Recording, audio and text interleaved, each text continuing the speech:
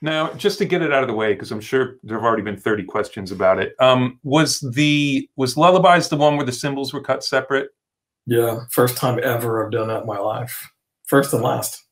Yeah, it's become a thing where every band in the world likes to do it. Like in here, there's even a different name for it. Oh God, what's it called? Skins and I can't even remember what. Like, there's a whole phrase for the cutting the drums separate thing. But they did it once as an experiment, like, and it was a sonic choice, right? He wanted to have more control over the cymbals for the mix. Yeah, they've done it on every record except the first record. So first record, really? live drum kit, normal. They did it on Rated R and out. So I didn't realize that. I thought that it was only on Lullabies. No, every record. But the reason he does it is because Josh doesn't like cymbals, and he likes room. And obviously, when you're playing heavy and you're beating cymbals, your room is full of cymbals. So the beauty of doing it is being able to mic a tom from 8 inches away or a foot away and getting that space. So the way we did it was we'd set the drum kit up like normal, dial in a drum sound, and then just take the cymbals off. So then Joey Castillo would play kick, snare, and toms. And was he hitting a leg or something? Or well, to keep time, we tried to integrate electronic pads. So we'd put a pad in there and have a hi-hat sound. That way you can hear a hat. But he's such a heavy drummer that he would eat through these pads like nobody's business. So at some point, we're like, hey, man, we don't have any more pads. So you're going to have to hit your leg or something. And then we put the cymbals back on and pull all the drums out. And that was much easier because he's playing, he's hitting his thigh for a snare drum. And you can use his foot as a kick, but he was actually playing. So the phase was actually pretty accurate because it was the same picture of the drum kit originally, right, just done in 2 parts. And he was a remarkable drummer because it's very difficult to play musically, just like a full drum kit. It's one thing if you're overdub in a hat or overdub in a ride, but he's actually top to bottom like that. Yeah, it's really, really hard. I mean, I've been made to try it with bands a couple of times, and you realize as soon as you start doing the cymbal overdub that it just feels terrible. Yeah, you think like, oh, crashes. I mean, hat, forget about it. But even just crashes, there's something about the timing with the foot and the crash that if it's not the same, it just is. It's like right. You have to be musical enough to know that there's a flam there. A lot of times, and that's that these days gets edited out. Just the head of the beat.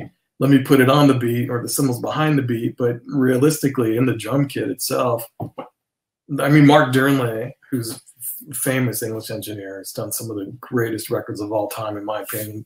Worked with AC/DC, worked with Crocus, worked with Loudness, worked with Uriah Heep. He's done some insane stuff. He's a guy who kind of explained it to me early on in life. And he said on a piece of tape, you have 30 inches a second if you're going at 30 IPS. So in this 30-inch piece of tape, because the kick drum is right here, and he goes, the bass player is probably a little behind the beat, so he's over here. The guitar player is always ahead of the beat, so he's up here. And this downbeat is huge. And then you get in the box and you start shifting things around, and now all of a sudden the kick is here, the bass is here, the guitar is here, and the downbeat is this big. So you have to have use your ears or the foresight to know that there's imperfections in the music itself, but that's what makes it bigger. So even when it comes down to tuning and things like that, I'm like, sounds like I remember us trying to tune cutting the bass on Medication 2 or 3 times on Lullabies, and just going, screw it, man. It feels good. It's slightly out of tune. Who cares? But nowadays you would just look at it and go, oh, shit, I got a Melodyne that thing, man. But back then you're like, F it. Yeah, well, there's nothing you can do. There's nothing.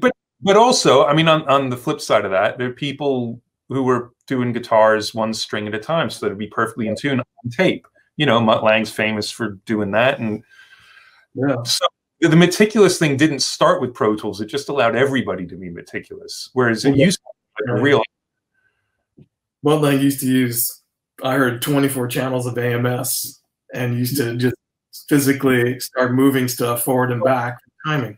One of my, the story I heard was that they had 24, so it was 48 channels because they were all stereo, and because the track was on a 3348, And so every track is going through an AMS on the way to the console, and they'd go around, they'd tweak, they'd move stuff, and when they finished, like 46 of them had the same setting on them.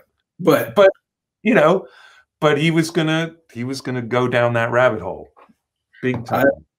I actually, when I first heard that story, it started making me think like that. Though that's the beauty of the stories, you know. You're just like, you don't realize why Phil Rudd sounds so good in AC/DC compared to the Chris Slade or compared to a different drummers. But in the end, you might go, okay, it's where he places his hi-hat, you know? So just being aware of those things as you're making records. I believe me, I couldn't make a record now without a computer.